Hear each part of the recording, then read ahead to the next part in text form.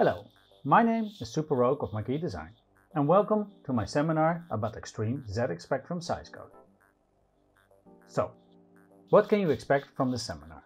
I will do a little introduction about the ZX Spectrum, then I'll be talking a bit about the Basematic tools, I talk about some ROM routines and how to plot pixels on the screen, I'll make a minimal update loop and show you how to optimize it.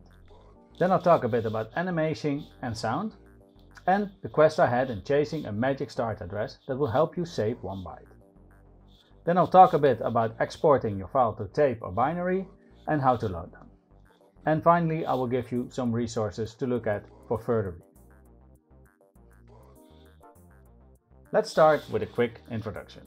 I started Sizecoding in 2020 with Marquee Design, and in that time I developed various tiny intros for different platforms like MS-DOS, ZX Spectrum, Atari 8-bit, Atari ST, Fantasy Console and various other platforms. Not only did I make intros for 256 bytes, but I also made intros for smaller sizes like 8, 16 and 32 bytes. So, do I think that design content is possible in these smaller sizes? Absolutely, and I hope that after this talk you agree with me. Before we begin, let's introduce the ZX Spectrum. It was released in 1982, it has a monochrome display of 256 by 192 pixels and a 32 by 24 color map. It has a Z80 processor, calculator ROM and various ROM routines that you can use. Here you will see the register pairs that you can use with the Z80 processor. AF, BC, DE, HL and 2 index registers, IX and IY. It also has shadow registers. This is the ZX Spectrum memory map. It starts with 16K of ROM, followed by screen memory as well as color RAM memory.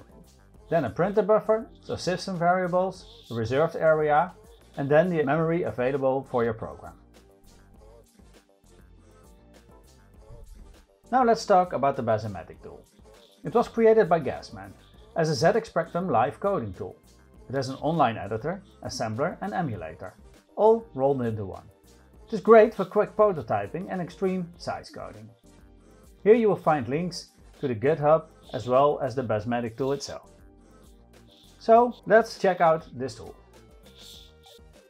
Here we are. This is the Basematic tool. Here you can see some Z80 assembler code, and here we will do some of the programming in the rest of the seminar. We'll get back to this soon. Let's talk about the ROM routines available in the ZX Spectrum. We have a plot pixel routine where B and C registers hold the X and Y values and you can plot a 1-bit pixel at a time. That's it. Pixel or no pixel. There's also a draw line routine that draws a line from the last plot pixel with delta X and Y. It's far from ideal to use and it needs calculator ROM to set up the line delta XY and the signs. There is an option to set BC, the delta XY, and DE register sin XY directly, but this is also a bit of a hassle. Also, both routines destroy the registers and crash outside the screen border, as well as when the Y value is bigger than 175. Now let's get back to Basematic and make ourselves a Sierpinski triangle. We have our wait loop here, and we set up a drawing loop right now. We load BC with 175 by 0, and now we make a draw loop, or what's like to call a frame loop. We load the accumulator with C, we end it with B, and only if that results in a 0 we'll draw the pixel, otherwise we'll skip to the next pixel. Let's draw a pixel, push and pop BC, and we call our draw plot routine.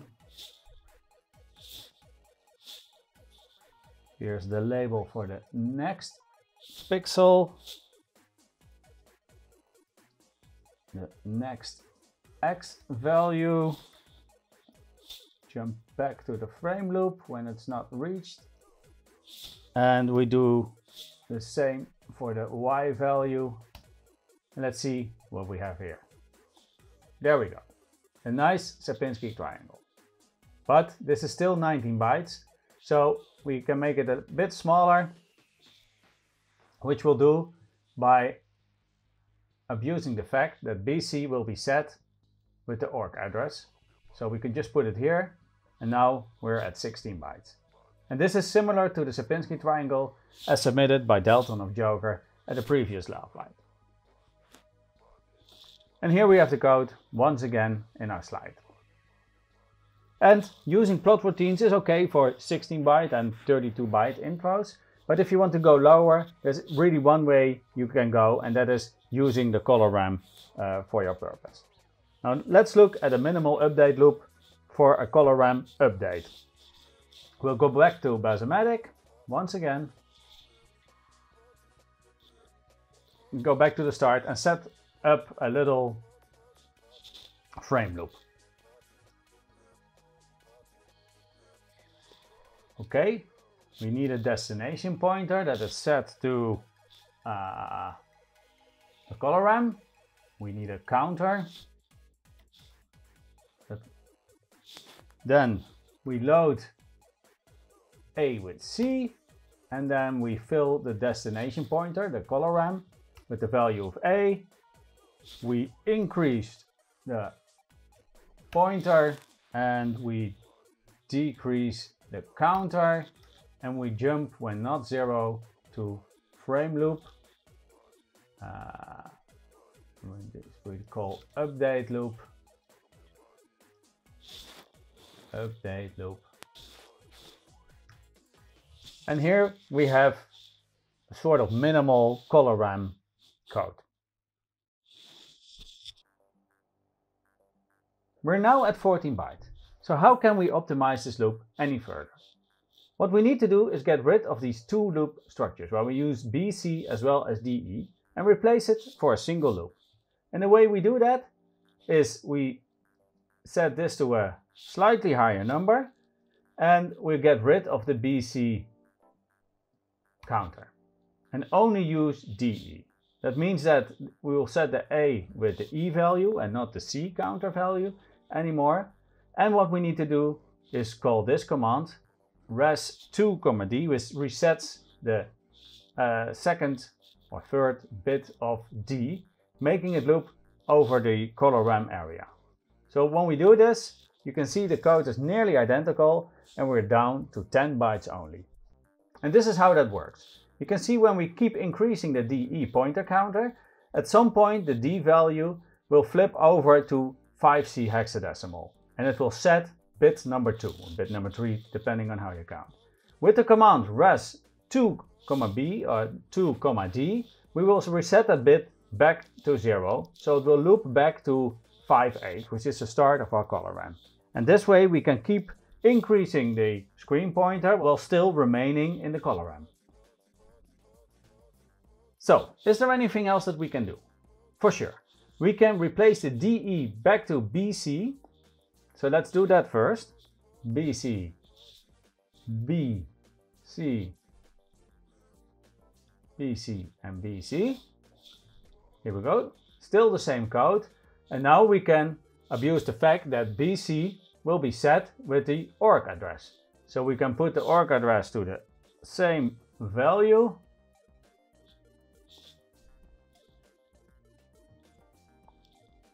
And we have our code down to 7 bytes, which is great. So let's talk about adding animation and sound. There are a few ways we can add animation.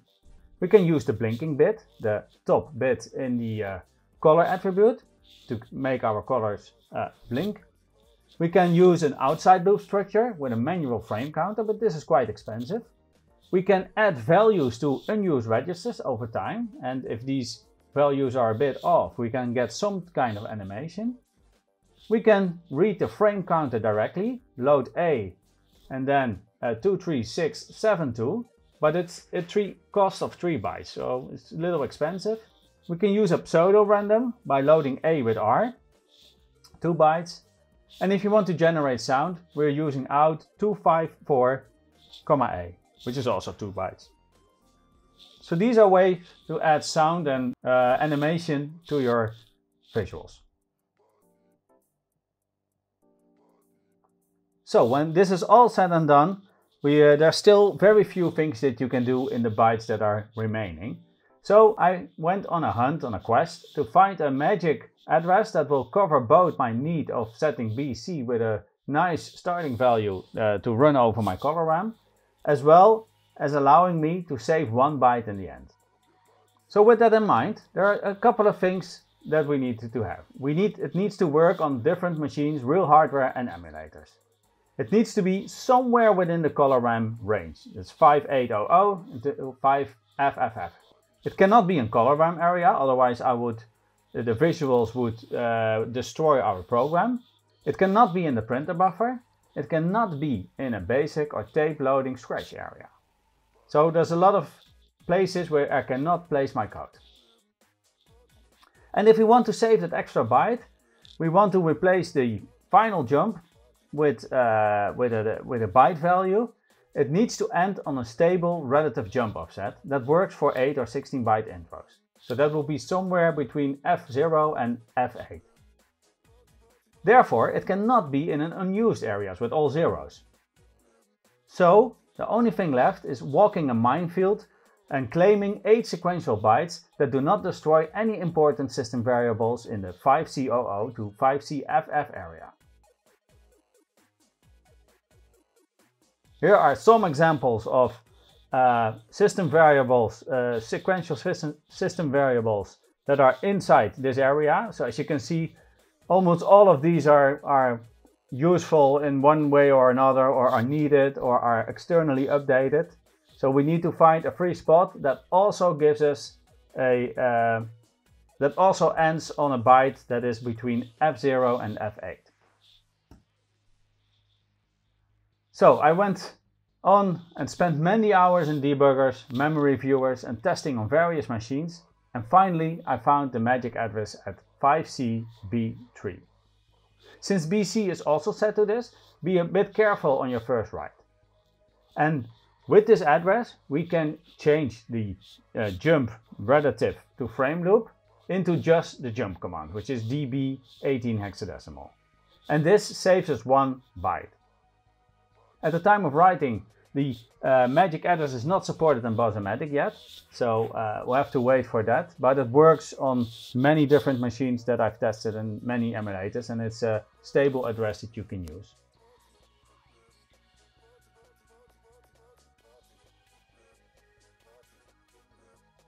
So with all these tricks in mind, you are ready to write your own tiny intro on the ZX Spectrum. Once you're satisfied with the effect, then it's time to create a binary and tape file for distribution. A thing that people often do is minimize the text on screen by using a blank file name, and this is perfectly fine. But did you also know that it's possible to save headers with control characters, even in ZX Spectrum Basic? So for example, you can give a control character that goes to the top left corner and then starts clearing with spaces. And this way you can have a sort of clean screen at the start of your intro. This is not necessary, but it's a nice addition for distribution. So for Lovebyte 2024, I made 2 intros to showcase 8-byte intros with like a design to them. And the first one is "We are watching you since you were 8. And despite the creepy title, this is actually an 8-byte remake of the very first 16-byte intro released for the ZX Spectrum by Screw from 2008. And coincidentally, it's also celebrating the 16th year anniversary of this intro. Here it is.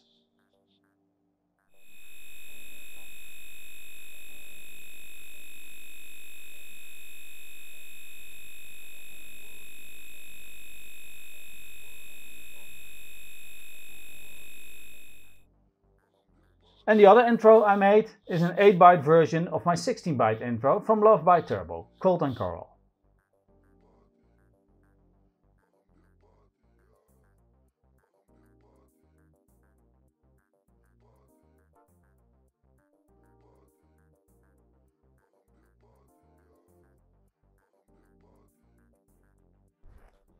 So, as you have noticed, this talk sort of assumes that you know a little bit about the ZX Spectrum and or Z80 assembler. But if you're new to this and you want to learn more, there are a few books and websites that I can recommend. The first book is Mastering Machine Code on Your ZX Spectrum. The other one is the Complete Spectrum ROM Disassembly. Then of course there's the excellent Gasman seminar from Lovebyte 2021 and the accompanying code and slides. You can always ask on the Sizecoding Discord. There's a specific Z80 channel where you can ask your question, and you can look at the sizecoding.org wiki that also has an area dedicated to the Z80 and the ZX Spectrum. Well, that's it for me. I hope you like my seminar and enjoy Lovebyte 2024. Bye!